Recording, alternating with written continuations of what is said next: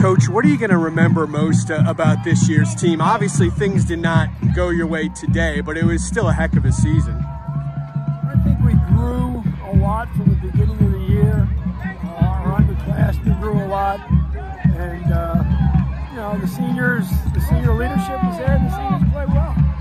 So you know, we just, you know, they won a league championship. You know, it's nothing to sneeze at. We just got beat by a lot of talent. This was not a team of yours that had a lot of starters back.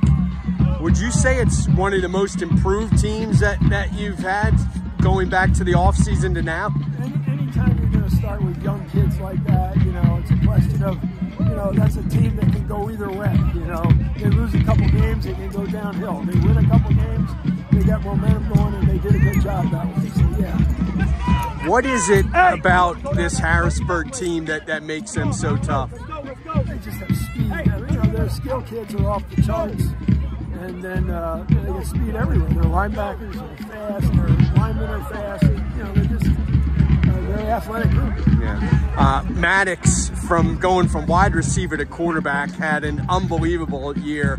What can you say about the job he did, especially changing positions like that? Maddox did a great. I mean, he's the reason we were what we were. I mean, he was our offense, no doubt about it. Come on, let's go. Who knew he was going to be like good? To win the Section 1 championship has to be one of the highlights of this year, especially beating Manheim Township down there.